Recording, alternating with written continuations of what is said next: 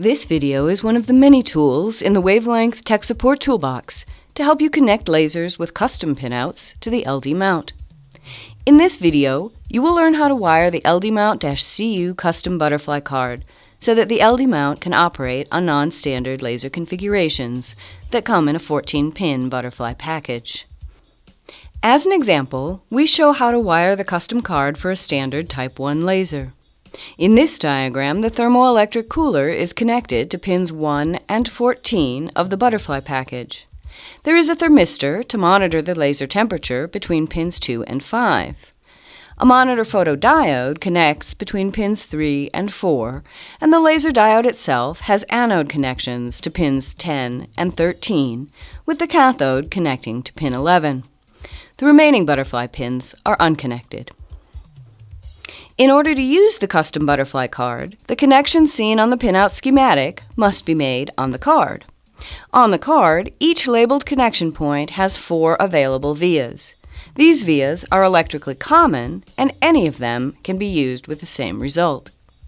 To enable custom configurations, the outputs from the laser driver and temperature controller must be connected to the butterfly package through the custom butterfly card. This is achieved by soldering wires from the driver or controller inputs to their corresponding butterfly pin outputs on the card.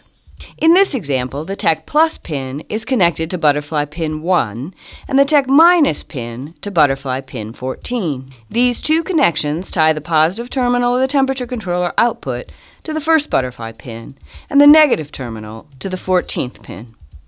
Next, the monitor photodiode, connected between pins 3 and 4 of the butterfly package, requires card connections from its anode to butterfly pin 3. Correspondingly, its cathode must make a connection on the card to butterfly pin 4. The remaining connections follow the same procedure. Solder one terminal of the thermistor to BF2. Solder the other terminal to BF5. Connect LDA to BF10 and BF13. Connect LDC to BF11. Now the custom butterfly card is ready for insertion into the LD mount, and the corresponding laser can be seated into the ZIF socket. Use this procedure for any custom pinout. There's more detailed information in the LD mount datasheet. Our website also has tech notes, app notes, and FAQs. Our goal is to help you succeed.